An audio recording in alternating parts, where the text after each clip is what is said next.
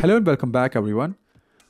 The olfactory nerve is the first cranial nerve among the 12 cranial nerves. It is a pure sensory nerve that enables one's sense of smell, taking those senses from the nose and relaying it to the specific areas of the brain. There are three important structures that are involved in carrying the sense of smell. It all starts from the olfactory hairs, which detect the smell, the olfactory nerve fibers that carry the sense, and the olfactory bulb, that is the end point. The olfactory bulb ultimately relays this information to the specific areas of the brain. Let me explain this a little further. It all starts when our nose receives the sense of smell. This sense is first received by a structure known as the olfactory hairs. The olfactory hairs are minute hair-like projections present on the surface of the mucous membrane, which lies inside of our nose.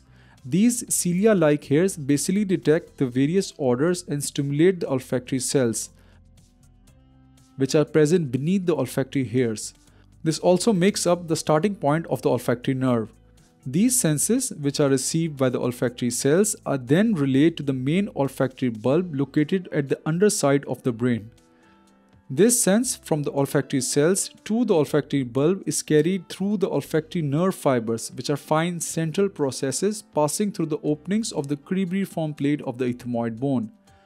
The ethmoid bone is simply the bone that makes up the roof of the nasal cavity, and it has small openings in it.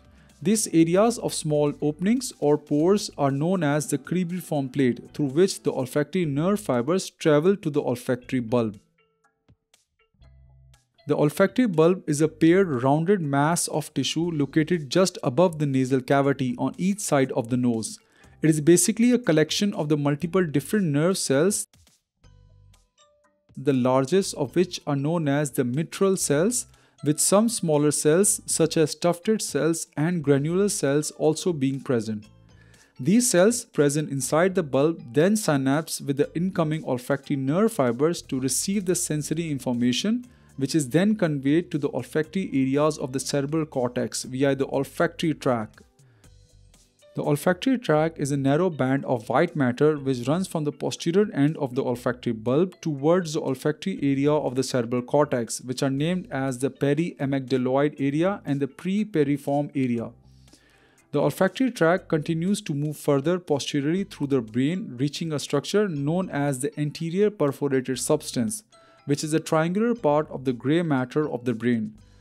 Once it is there, the tract then divides into medial and lateral roots, with the lateral going all the way up to the olfactory area of the cerebral cortex and the medial root acting as a connecting link between the olfactory bulbs of each side.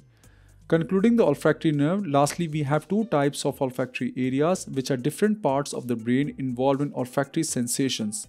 Here we have the primary olfactory cortex, which basically constitutes the periamygdaloid area and the pre-piriform area as I explained earlier. Then there is the secondary olfactory cortex, which subsequently receives numerous connections from the primary olfactory cortex.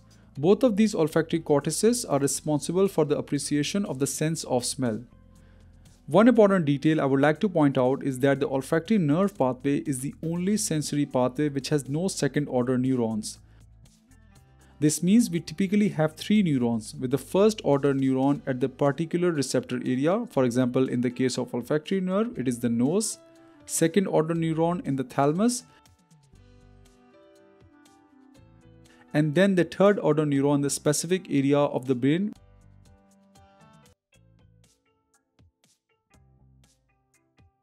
which again in the case of olfactory nerve is the olfactory cortex. The olfactory nerve is unique such that it only has two neurons that are the first order and the third order neurons which reach the cerebral cortex without synapsing in the thalamus, and hence the second order neurons are absent in the olfactory nerve. So this was a short overview on the olfactory nerve. So I hope this video was helpful to all of you. I will meet you all next time in my next video. Till then, take care of yourselves and your loved ones. Stay safe and goodbye.